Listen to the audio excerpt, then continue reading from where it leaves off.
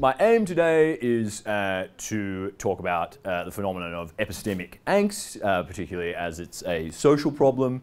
And what I'm going to try and do, the aims are up there and on your handout. Firstly, I'm going to try and articulate a distinctively social epistemic form of epistemic angst. And I'm going to try and use it to explain distrust of experts generally, since that's in part what we're interested in this conference.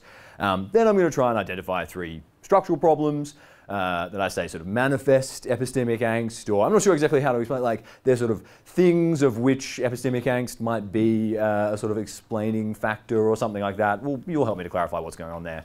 And then finally, I'm going to very briefly sketch a kind of partial solution to the problem of epistemic angst, or at least I'm going to sort of indicate the direction in which we might go if we think this is a real kind of thing. Let's get into it. So, what even is epistemic angst? It is pretty much what it sounds like. It does what it says on the tin. That is, it's a feeling of kind of anxiety, vertigo, like fear, a sort of a generalized malaise that one can get into when one contemplates the precarity of one's epistemic situation, right? That is, when you come to think about how radically mistaken you could be about absolutely everything you know, what a kind of like faulty reasoner, a faulty truth detector, a kind of faulty practical agent you might be. That can be a really kind of effective physical, emotional kind of experience, not just a kind of theoretical one in the lab or in the philosophy classroom, right? So that's the kind of notion I'm trying to get off the ground here. But of course, I'm not the only person in the history of philosophy, clearly, who's thought that something like this attends our epistemic situation. So there's a long tradition that starts with at least Descartes. I myself think that kind of academic and Pyrrhonian forms of skepticism are sort of different. You might have a different interpretation.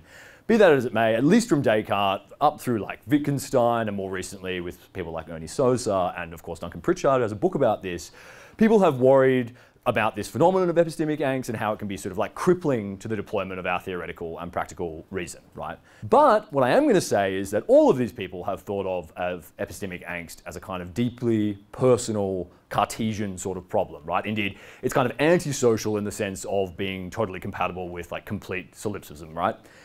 So this kind of deeply personal kind of Cartesian problem is of a kind where you worry that you can't rule out the new evil demon problem, or that you're a brain in a vat, right? Or that you sort of have no access to the external world. You're in the throes of some like evil scientist who's tricking you with chemicals, whatever it may be, right? And that's going to be because either you can't rule out the truth of the skeptical hypothesis, or your evidence underdetermines which of the skeptical hypothesis or your general knowledge claims are true, and so on, right? Okay, so that's the traditional form of epistemic angst. And whilst I think it's important, I also don't think it's like all that pervasive for normal people, i.e. non-philosophers. For most people, I think occasionally we worry about this kind of thing, and maybe there are kind of spikes in the collective consciousness worrying about this, like when The Matrix came out, or The Truman Show, right? Or if you go down too many rabbit holes about like simulation theory on the internet, right? But by and large, I think most people are kind of pretty happy that the external world is real, and that we're generally okay at tracking it, at least as like a sort of species, all right? However, I think there is a much more pervasive and, to my mind, much more important, practically important form of epistemic angst, and that is a kind of deeply social, interpersonal problem, right?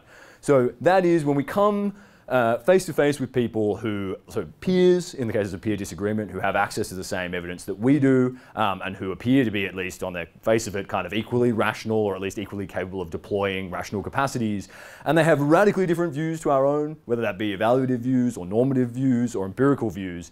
That can seem to undermine our sense that we're reasonable trackers of the truth, or that there is some shared truth for us to work out, or that we're capable of kind of engaging in practical deliberation and deploying our rational agency to make like good decisions about how to live our lives, or make decisions for those for whom we're responsible, or contribute to like the collective enterprise of like deciding what to do about climate change or whatever it may be, right? So the idea here is that this kind of like interpersonal form of doubt, like where we kind of worry that either neither of us has good epistemic standing, or one of us doesn't have good epistemic standing, but we're not sure which one, is a much more like concerning and practical kind of interpersonal problem that generates this kind of really visceral feeling of like, oh my God, I don't know if any of us are doing any good at this at all. Okay, or at least that's what I'm trying to like put forward as the idea, and I'm going to suggest that this kind of phenomenon of epistemic angst is also a little bit has a kind of like quicksand-like quality to it, which is like as you try and extricate yourself from it, the more you kind of struggle, the more you find yourself sort of bound up and sinking deeper and deeper into it, okay? So what I'm going to try and do is say a little bit about why I think that's the case. I'm going to offer these kind of 3 cases that I think exemplify this sort of like quicksandy kind of phenomenon. I'm not going to suggest that they're insoluble. I'm just going to suggest that they show how the like wriggling makes us even more and more immersed and enmeshed in these kind of problems. And then I'm going to suggest a little like way of maybe navigating our way out. So we have this angst concerning our good epistemic standing in our community. It goes to the core of how we perceive ourselves.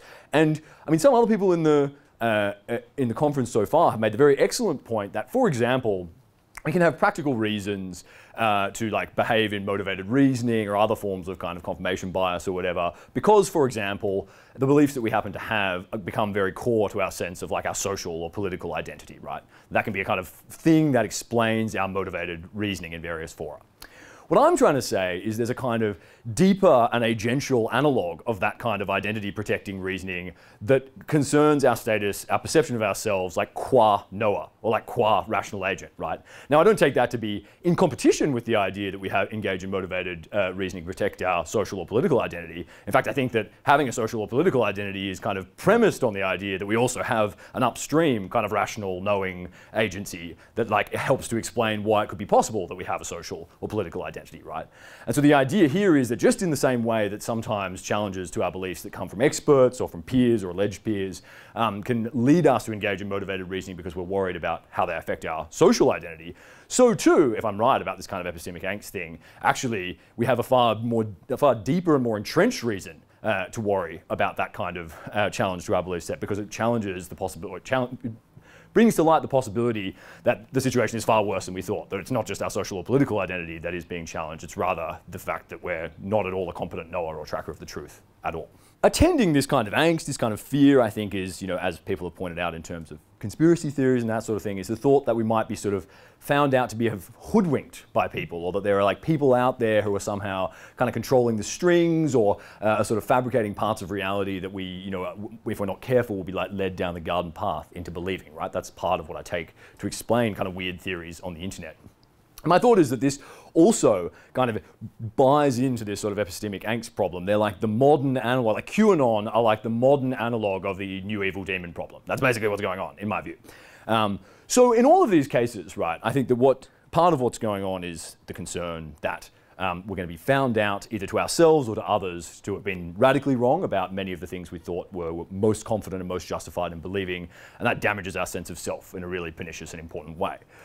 So one potential solution, you might think, and this is the first of the kind of quicksand sort of moves, is you might think, okay, what we need to do is promote the idea that there's really nothing all that wrong with discovering that you were wrong about a lot of things, right? Indeed, it's sort of epistemically virtuous to admit when you're wrong. It actually shows that you're a good epistemic agent, a reliable tracker of the truth. And so it's not like bad to have made lots of kind of cognitive or factual mistakes. Indeed, that just happens to the best of us, right? All knowers. It's a sort of feature of what it is to be a rational agent and a knower that you're going to make mistakes, and you should own up to them when that happens. You can probably see where I'm going to this, right? So where I'm going with this. So if we kind of want to promote the idea that even the best knowers regularly make lots and lots of mistakes, then we're going to have to start to promote the idea, in part, you might think, that experts make mistakes all the time, since they are sort of paradigmatically, epistemically, the best placed people. That's what makes them experts, right? And so the idea is going to be something like, well, so on the one hand, you might think we should promote the idea that experts are regularly making lots of mistakes, that in 30 years, a lot of what people who are experts think now is obviously true will be taken to be obviously false by the next generation of experts, that experts get predictions wrong all the time, they disagree with each other all the time, and so on, right? But you can probably see where I'm going with this. You start promoting that idea as a sort of alleged antidote to the epistemic angst that comes from worrying that, there are people who are better knowers than you. And instead, what ends up happening is you start broadening the epistemic angst, right? The rot sets in because now not only are you worried about your own epistemic standing, but you also start to worry that experts too are no better than the rest of us. And that indeed leads us to think that the entire standing of our community is in serious jeopardy, right? Because if it turns out that lots of what we currently think is obviously true is going to turn out to be obviously false in 50 years' time, then that can make it seem like there's no point in listening to experts at all about what's going on right now, since ultimately they're going to be found to be wrong, just like the rest of us. Okay, so that's the kind of thought that I have. It's something like, well, in trying to sort of kind of counter off the problem of epistemic angst as it faces us individually and collectively by pointing out that everyone makes mistakes, we then sort of fuel further epistemic angst as we start to realize that, oh my god, everyone's making way more mistakes than we already thought. So that's supposed to be sort of pickle number one for the would-be solution to epistemic angst. Okay, second sort of, again, kind of pickle problem, dialectical enmeshment, I don't know what to call it. Okay, but this is under 3 on your handout, and that is, I'm describing a sort of common sense alienation and epistemic paternalism. Many of you will know already that there's this kind of emergent, so to speak, field in the social sciences in particular of complexity theory, right? People doing crazy stuff with numbers to explain, you know, the dynamics of social phenomena. And I'm following in particular here the work of Duncan Watts. I don't know if you guys know, he's a famous sociologist, was at Columbia, he now does weird stuff with data at Yahoo. But the basic point of this kind of emergence, complexity theory stuff about lots of kind of socially salient phenomena like, you know, economics and policy making and, you know, epidemiology or whatever it may be, is that common sense analyses of complex social, economic and policy issues tend to mislead us, like systematically, into thinking that we understand far more about the world around us than we really do.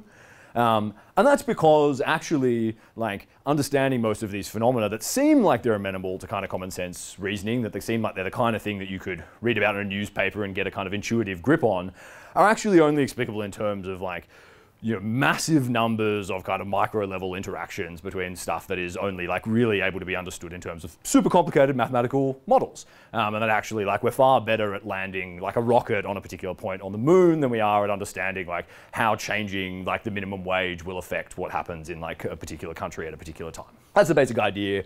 And like people like Daniel Kahneman and others have done like a bunch of research that suggests something like this might be true. Okay. So what should we make of this kind of phenomenon? How does it tie in with epistemic angst? Well, I'm feeling anxious. You guys probably, I don't know if you are as well when you think about this.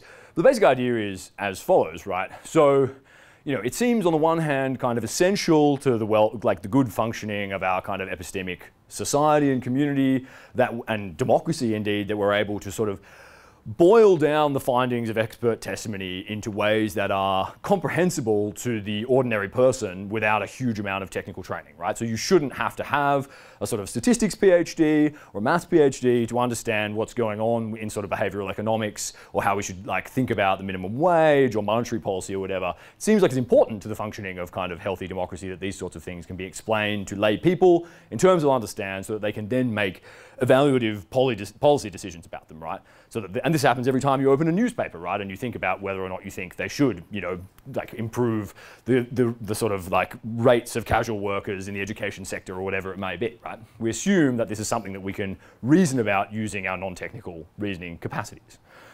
Okay. The problem is that if this kind of strand in kind of complexity theory is right, then that's not actually possible at all.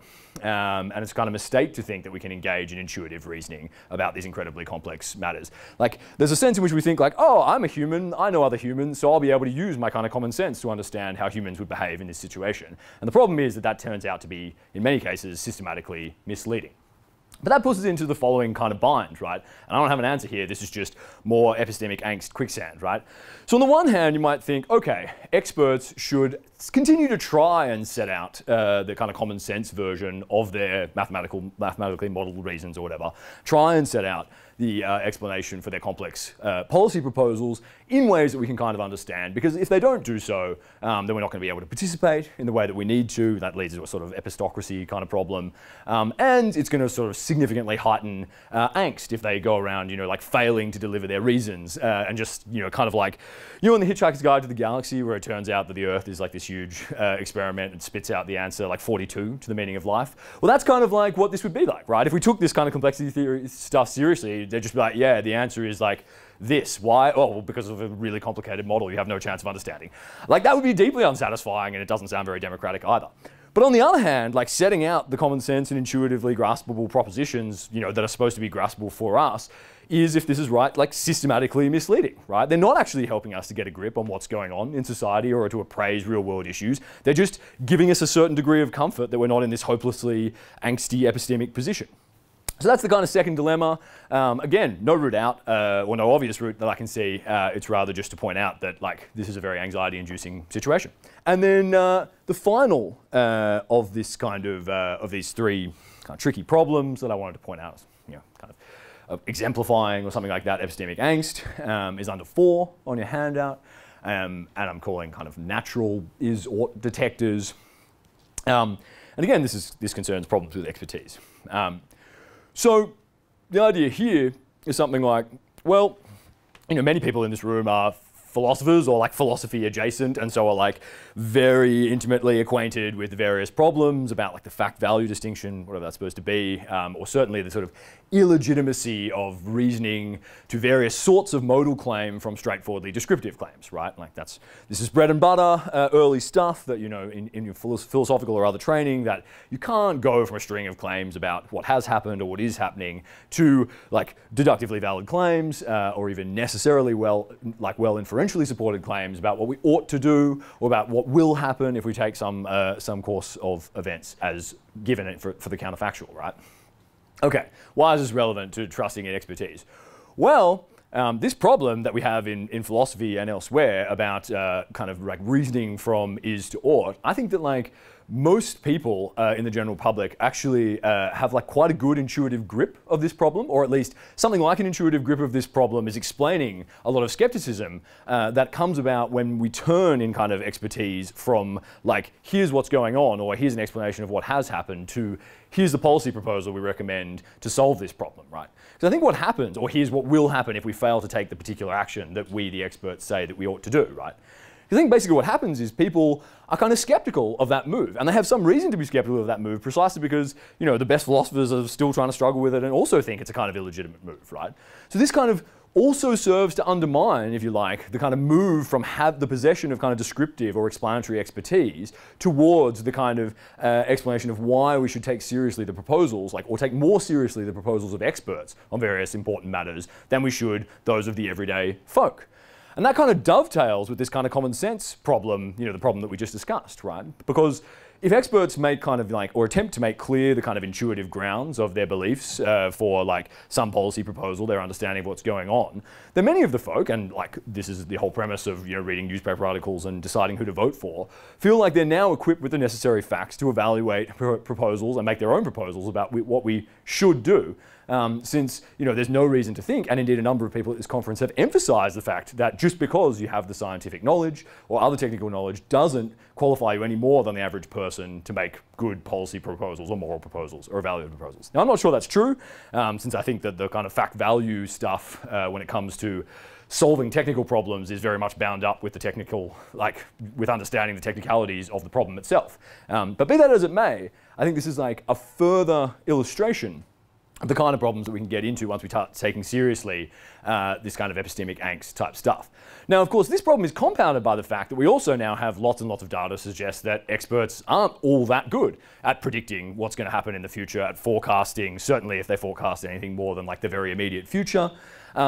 They tend to run into all kinds of problems. Carmen has this whole thing about how often, looking at international relations experts, their predictions about what's going to happen after the Cold War were no better than the toss of a coin. So we should indeed worry about the forecasting capacities of experts in a whole heap of domains. So what should we do about this particular part of the kind of forecasting, predicting, solving kind of problem? On the one hand, right, you might think, well, look, experts are probably going to do better than the rest of us, right? So although we could kind of admit that experts do pretty badly, at the same time, we could kind of be like, well, look, counterfactually, if you were in their shoes and you were trying to predict, but without their expertise, you'd do even worse, right? It seems unlikely that that kind of widespread knowledge of that fact would actually improve people's confidence in the epistemic standing of the community. Why?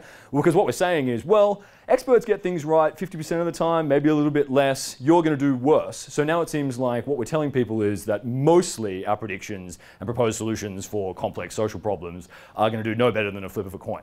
That doesn't seem to generate more confidence in our epistemic standing or system. Indeed, it seems to generate less. But the alternative of kind of continuing to pretend that we can all do a great job of making policy proposals or predictions or solving things off the back of kind of, what we read in the newspaper is also equally misleading, right? So again, it seems like we're in a kind of epistemically more dire, kind of practical situation than many of us recognize most of the time. Those are the three kind of problems that are supposed to exemplify the kind of role that epistemic angst plays, or the sorts of things that we can explain by appeal to epistemic angst, maybe, or something like that. Okay, so now I just want to say a few things about where we might think a solution, or the beginnings of a solution, might lie for this. I was in my own epistemic angst, lying awake last night thinking about the adequacy of this solution, and I'm convinced it's not all that good. The slogan is going to be like social problem, social solution. I have like sort of naturalized epistemology, like social epistemology leanings, so that's the way I'm going to kind of go for this. And I guess the starting point, I think, is to say something which a number of people at this conference have already said, and I think the point was very well made, which is that like we seem to be very good in society at like calling out examples of fallacious reasoning and of like people behaving in ways that are contrary to the evidence that they had. And we do far less of a good job of pointing out in advance what good epistemic norms look like, or what epistemically virtuous reasoning would look like in advance, or what the shared norms are even supposed to be, right?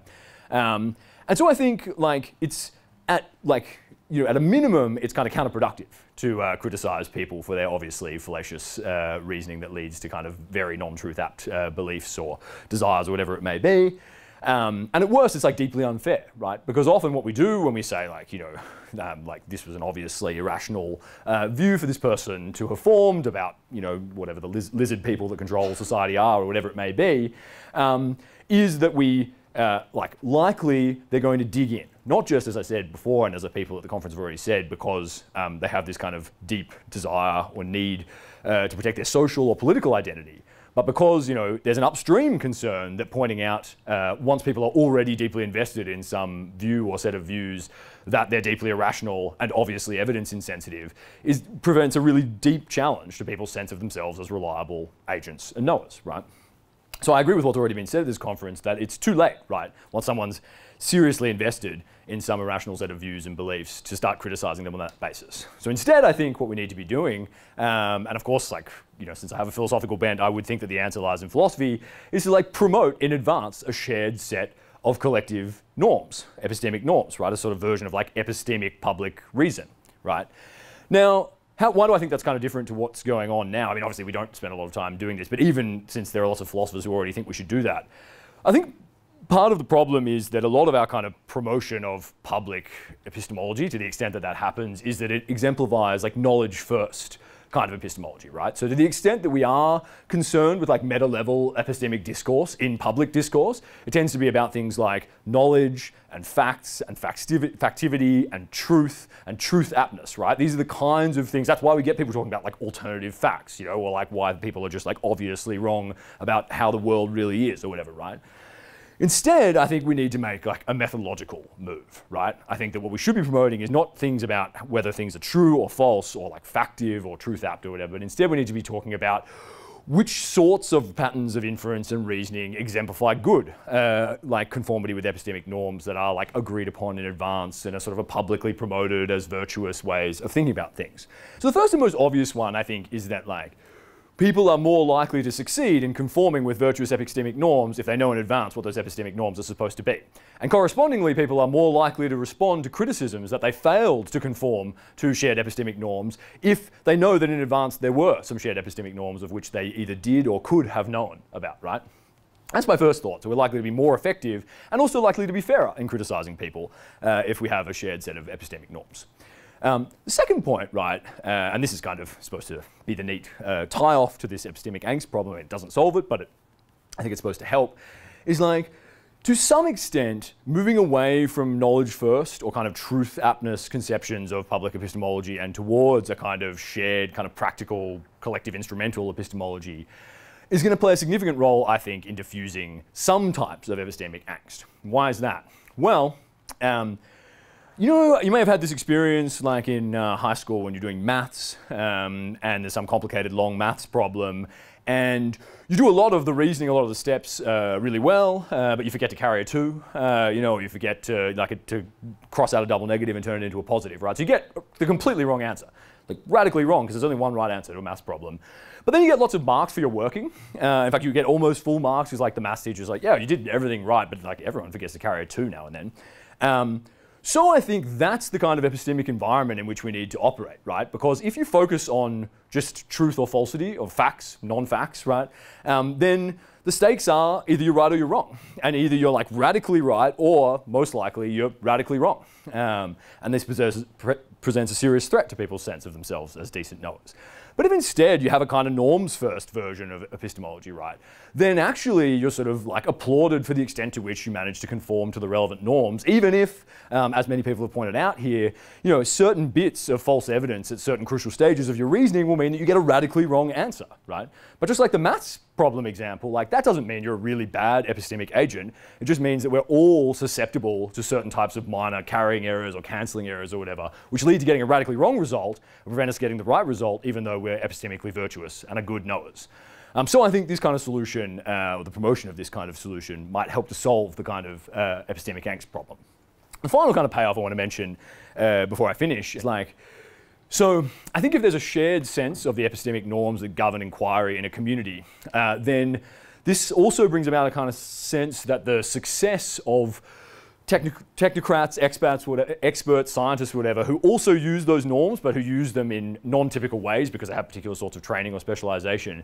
It means that like their successes become our successes in a way that kind of gels the epistemic community together much more closely than I think it is currently. So in that sense, if you have a shared epistemic basis on which we're all inquiring together, rather than you're inquiring over here siloed, they're inquiring over there, but in a way better than you or something, then it becomes just kind of straightforwardly epistemically virtuous to yield to expert evidence when it's given. Why? Well, because in some sense, like their success is your success, and you're admitting that the beliefs you previously held were false isn't sort of an admission that you were epistemically failed to be virtuous. Instead, it's epistemically virtuous to admit that you were wrong. So the fact that you sort of admit that you were wrong previously and that the expert evidence is now what you should believe is just another sign that you're in good epistemic standing rather than the other way around. And that's all I got. Thanks very much.